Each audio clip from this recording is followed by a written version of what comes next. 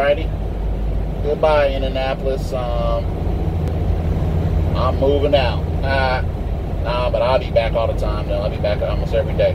But I'm moving out though on this journey. This is pretty exciting for me. I've not, like I said, I've been in Indianapolis for 35 years now. You know, aside from a few months in Virginia, I've been there.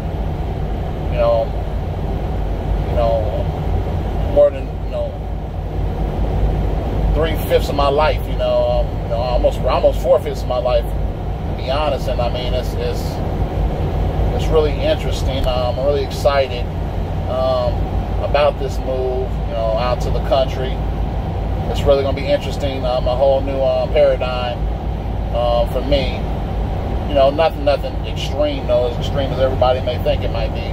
Not nearly as extreme as that. I mean, not like I've not been all around Indiana. It's not like I haven't spent time and spent a lot of time in rural Indiana. So it's nothing to surprise me from that respect, other than the fact of I'm looking forward to the peacefulness.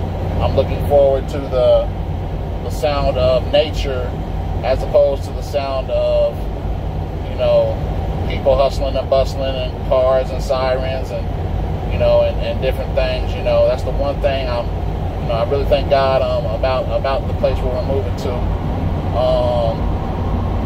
Just the peacefulness, other than an occasional car driving by or what have you. But it's pretty exciting. More to come. God bless.